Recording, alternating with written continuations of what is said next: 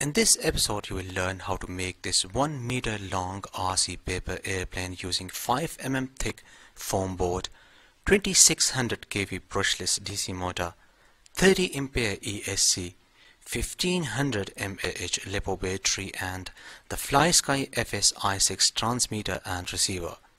The reason this is called an RC paper airplane because its shape is very similar to the paper airplane. So throughout this video I'll call this as the RC paper airplane. Anyhow, initially I started with 1000 kV brushless motor and this wasn't able to produce enough thrust to lift this RC paper airplane. Then I tested it with a 1400 kV brushless motor and result was the same. Finally I decided to use a 2600 kV brushless motor which produces over plus 1000 grams of thrust. After fixing this 2600 kV brushless motor and other electronic parts and battery, I checked the overall weight of this RC paper airplane, which is around 630 grams. So a motor with plus 1000 grams of thrust should easily lift this RC paper airplane.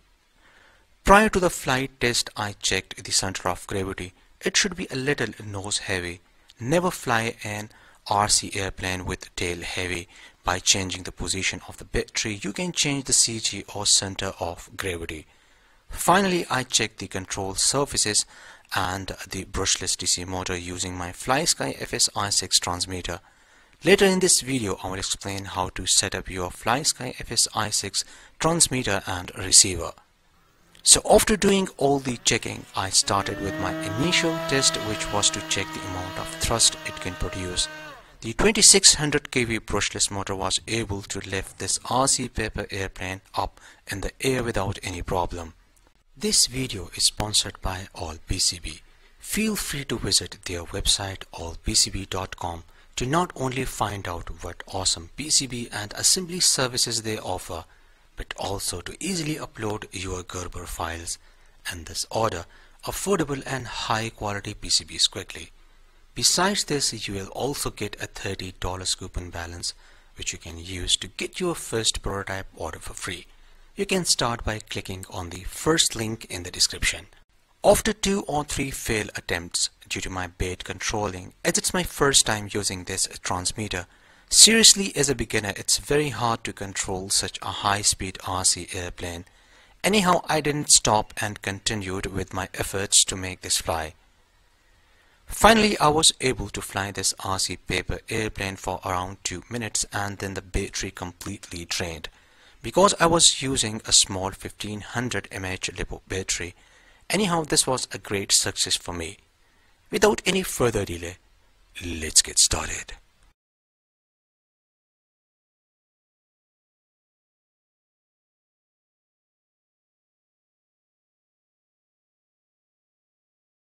The components and tools used in this video can be purchased from Amazon. The components purchase links are given in the description. The building part is quite simple, so sit back and enjoy the music.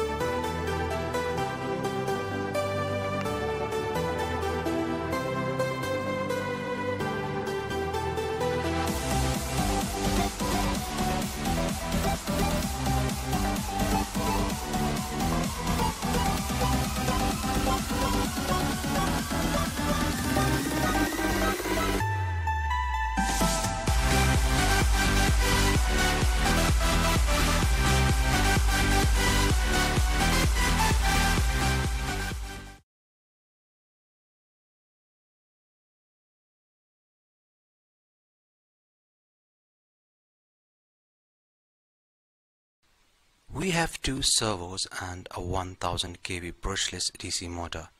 The brushless motor is connected with channel 3 and the two servos are connected with channels 1 and 2 of the receiver. The servo motors are connected with the control surfaces called elevons. The reason these control surfaces are called elevons because their both work is elevator for the up and down pitch movement and is the ailerons for the roll movement of the RC plane. So anyhow, the transmitter is already bound to the receiver. Before you start setting up the elevons, make sure you remove the propellers. Check all your connections and then go ahead and connect your battery to power up all the electronics.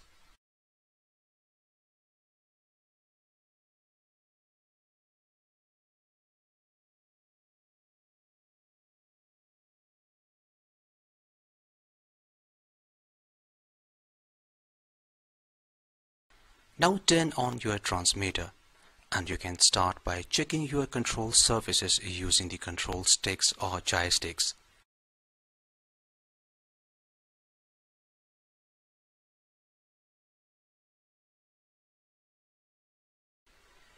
You can see when I move the control stick in the downward direction or in the upward direction, I'm only able to control the left side control surfaces.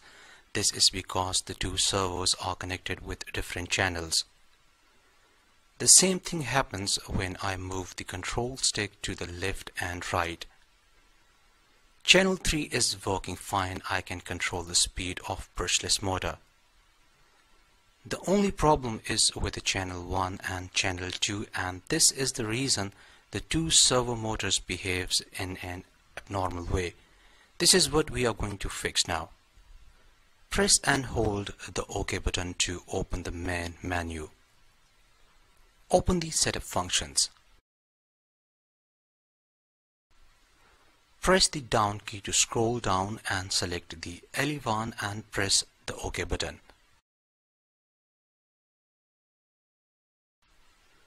You can see the elevon is set to off. To turn this on, press the up key and finally press and hold the cancel button to save the changes. Now let's go ahead and check if the problem is fixed. Now you can see the two channels are mixed and now I can control both the servo motors at the same time, but they are working in the opposite way.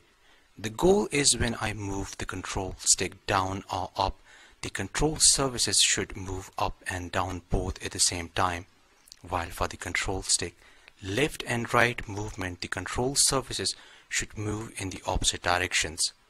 So let's fix this. Open the main menu. Open the functions setup. Click OK to open the reverse function. Press the up key to reverse the channel 1 and that's it. Now press and hold the cancel key to save the changes. Now let's check again if the problem is solved.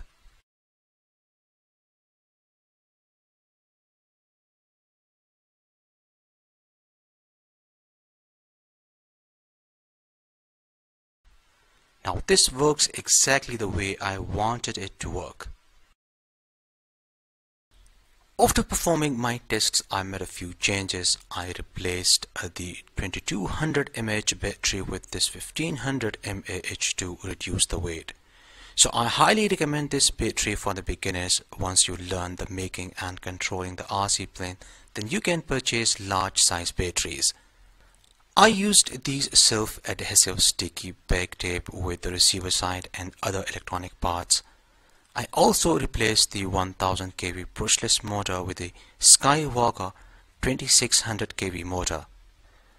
The 30 ampere ESC and other electronics remains exactly the same. You can see these large openings. I actually cut this to test different propellers, and finally I selected this 8045 propeller which works great with this RC plane. Finally, don't forget to secure the servo motor mounting hardware with this screw and also use adhesive tape with the control surfaces. After fixing all the electronics, I checked the weight of my RC paper airplane. Finally, I set the center of gravity or CG, which is really an important step. I already explained this in the start of this video, and I also shared the failed test flights and the successful test flight. Support me on Patreon for more videos. I hope you liked today's episode. Like and share this video with your friends. See you in next episode, and thanks for watching.